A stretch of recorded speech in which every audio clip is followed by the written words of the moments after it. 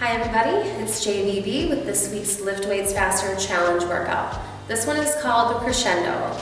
It is a kettlebell and bodyweight circuit. You're going to start with the Kettlebell Goblet Clean for 5 reps. You've got the Kettlebell Goblet Squat for 10 reps. Kettlebell One-Armed Row for 15 reps per side.